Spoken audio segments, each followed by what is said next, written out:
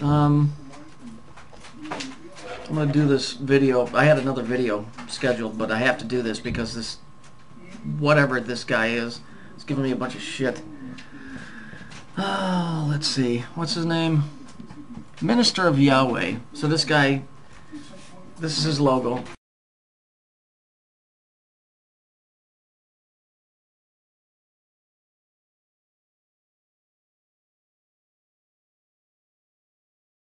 Let's take a look at what he has to say, because he's trying to give me some bullshit about YAHWEY. I got news for you. YAHWEY is the name of Saturn. Saturn is the name of Satan. That's the god of this world. Okay, he's the god of time and space. What I keep trying to tell you guys. Okay, but these guys, these YAHWEY freaks, they keep saying, "Oh, YAHWEY, dude." YAHWEY comes from the 42-letter name from the Tetragrammaton.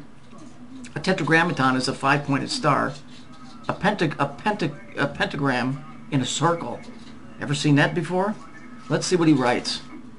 He writes, he's very thoughtful. Don't waste your time here. He clearly has no research, studies, or even 100 hours put into these topics. He bases his information off websites, not books, scrolls, or other true documents.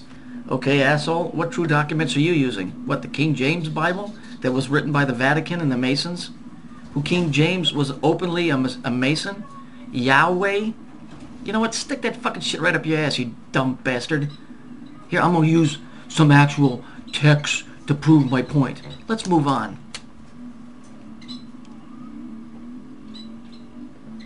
Here, the Jews speak Phoenician. Of course, you already knew that because you know every fucking thing, right? The Jews speak Phoenician. They don't have their own language. Phoenicia. You ever heard of it? And they don't make blinds, asshole. So let's read it. The inhabitants of Phoenicia might at first appear to have derived their origin from the same source, pre-Abramite, as the Hebrews, for they spoke the same language. Wow, how about that? Twink, what are you doing? Let's move on. Okay, so now we know that they speak Phoenician, yeah? Okay. But YAHWEY's not Saturn, right? Okay, let's move on. What does this say? Let's go here. Baal is the planet Saturn. Baal is also the devil. And the Mohammedites of the 12th century after Christ knew still that the Meccan, i.e. Israel, is one of the names given by the Phoenicians in the latter days to Saturn. Oh, where did I get that? From a comic book? You don't talk about the truth out of real scrolls. Jag off. Yeah, I'm swearing too. Here we go. Let's move on. Between the god of the I can't pronounce it. Sorry, guys. And the god of the Apelles, there is evidently a close relationship, and also it appears with YAHWEY, the Demiurge of the Old Testament, Saturn, the black star. Okay, the black star. Remember, Kabbalah is all cube and a black star. And you'll notice what I'm putting in here from the Converse advertisement is a cube and a black star.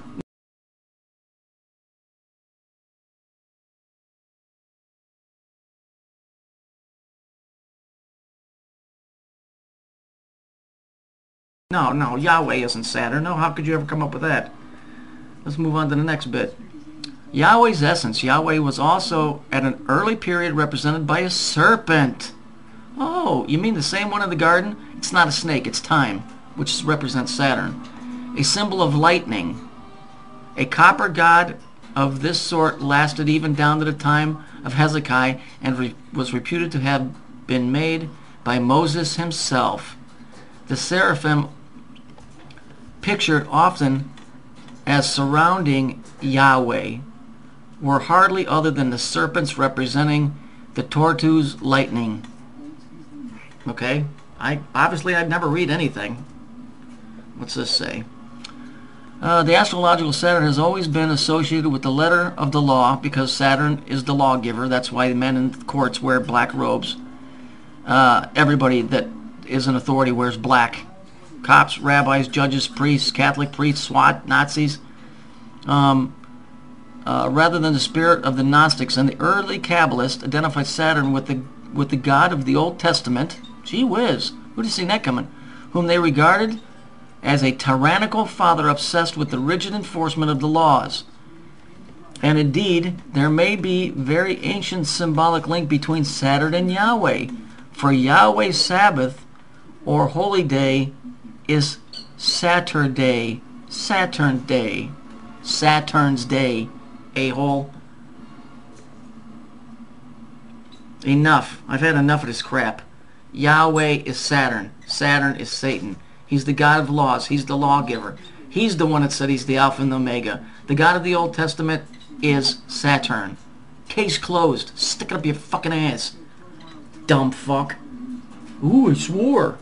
Oh, then he sends me some crap about, you know, your eyes are blinded if you don't love your brother. Well, I got news for you, buddy. Jesus might love you, but I don't. So go bug off.